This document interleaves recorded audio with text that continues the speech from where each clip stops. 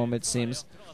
And going to be able to fly with the safety of some cannons that is natural. Has some more Corsairs coming out, I believe. But doesn't seem really to have much in the way of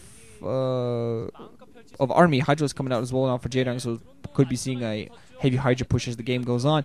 Some Zealots on the ground, some core upgrades, might be weapons 1 on those Corsairs. Didn't see any additional tech coming up. More gateways now, but didn't see any additional tech. Let's see. Oh, there we go. Temple Archives. Missed it the last time. Temple Archives, so it might just be a ground build. Might be a ground build. Does have some Dark Templars out there. Gonna go out there just kill a couple of these Zerglings before, finally Jaedong spotting that. Force them back, but now Jaedong knows that there's a DT out there. He's gonna have, already way ahead of me. Sunken colonies, overlords over the sunken colonies, a little left-hand position. Of course, Han knows about that now, but it's not really going to be able to do much. Lurkers out in the field, so might be a range upgrade for the Dragoons. Actually, rather, with the build he's going for, probably range upgrade for the Goons.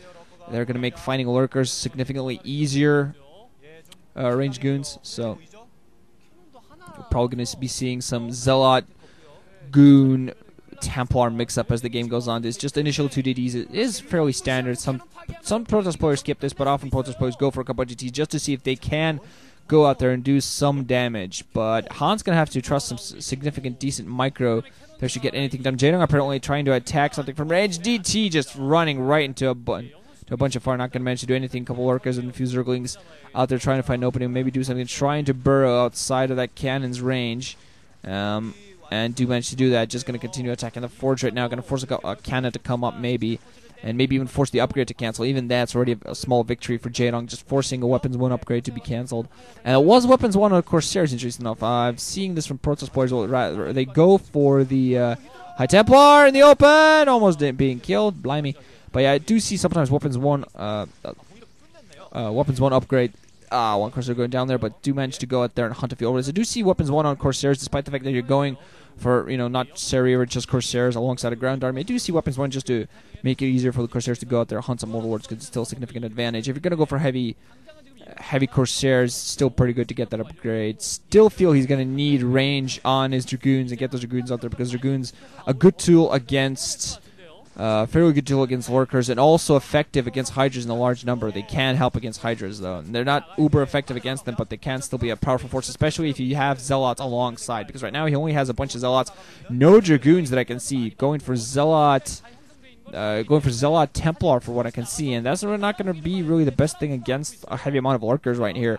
Because Zealots, sure, they can damage them, but they take a huge amount. The Lurkers are just going to damage all the Zealots as they rip through the Lurkers, and then you're just going to be facing a bunch of Hydras, maybe with all your shields gone and even damage to your health, so that's pretty bad. Still trying to go out there and damage and kill those Overlords, trying to do some damage. Gonna try to go for an attack to the lower left, and with a bunch of these Zealots, this might actually accomplish something. There are a couple of sunken colonies here, bunch of Hydras, forcing a cancel there in a building, but I'm not quite sure if he's going to be able to go with this. No High Templar support.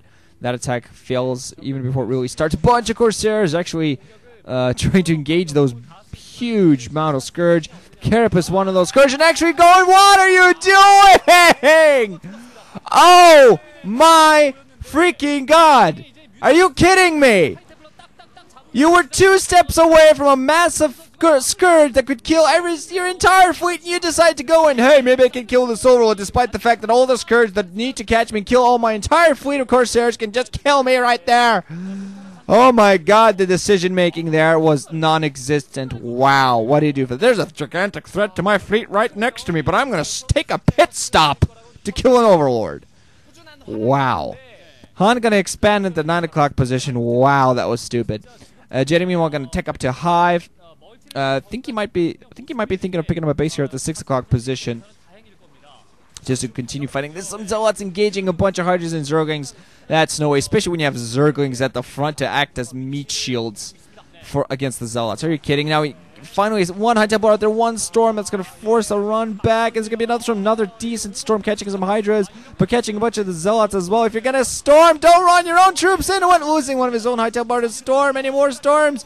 Losing all of his High Templar, getting some Storms off. 1 nice Storm there, another Storm that kills actually some of his probes. Oh man, Han loses all of his Zealots, and his just micromanagement, decision making, just nowhere to be seen. Oh my god. I think Jaedong's just... It seems like he picked a group of people that he just wants to kill. When you look at it, Han knocked him out of the OSL ages ago. He never got revenge, I think. Sky High, the guy that actually, you know, reverse all killed his team in the Winners League finals in 09. Our dark... What? A Dark Archon. That is your magnificent plan to get back into this game. Not macro up, not safely pick up additional base, not to go out and harass your player. Go for a frickin' Dark Archon. Wow. Never mind the lack of Mutalisks. Never mind the lack of Spellcasters. Sure, Defilers are on the way. And storming Zerglings while almost killing your Royal Templar. Wow.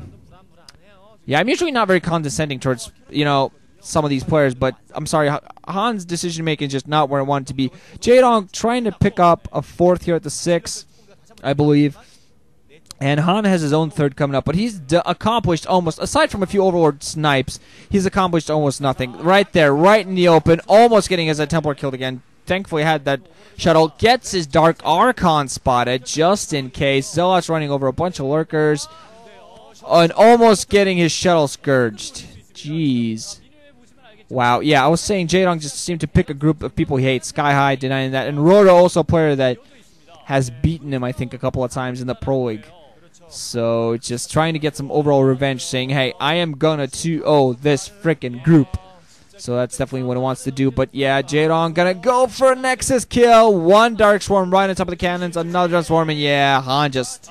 GG's the seconds he spots that. Just...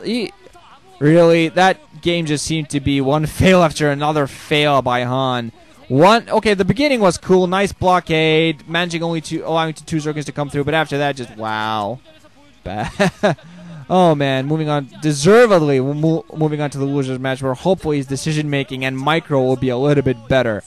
So we're gonna see how that. I'm usually not like this, but damn, that was bad. So Jaedong deservedly moving on to the winners. And his opponent will be either Sky High or Ro32, and I'm going to go commentate that right now. GG guys, listening. What was that actually? No, wait. Let me do that again.